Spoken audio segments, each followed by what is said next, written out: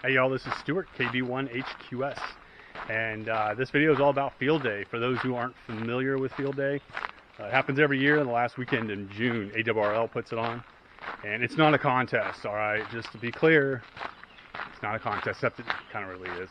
And I don't really like field day. I know it's kind of strange considering I'm like really big into the outdoors and portable operating, but yeah.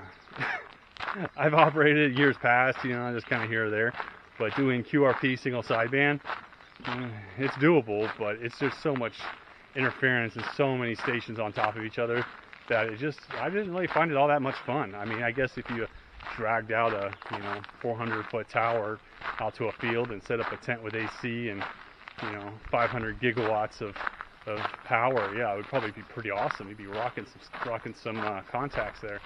But yeah, I don't know. Field day's funny because it's for me every day is field day except field day. Does that make any sense? I don't know. But the way I look at it, this is my opinion, and be sure to tell me how wrong I am in the comments below. But in my opinion, field day should be no AC power, number one. Number two, you shouldn't be able to operate from home. Now you could say, well, you could always have an emergency where you'd be operating from home. True. However, you operate from your home all the time, so how's that any different? So, but the fact you actually have to take your gear and take it out in the field, and you have to either, solar, battery backup, etc., generator, whatever, to keep it all powered. In my opinion, that's the way it should be. And it should be on a weekend, say in June, like it is now, but they shouldn't tell you in advance, right? They give you like an hour in advance warning. So it's, maybe it's 2 a.m. on a Saturday night on one of the weekends, or maybe it's 9 in the morning on Sunday. Instead of having a couple days beforehand to set everything up, it should be like, oh, it's going to happen in an hour, so get your stuff, get going. I don't know. That's how I look at it. I'm a minimalist by nature. I like things simple.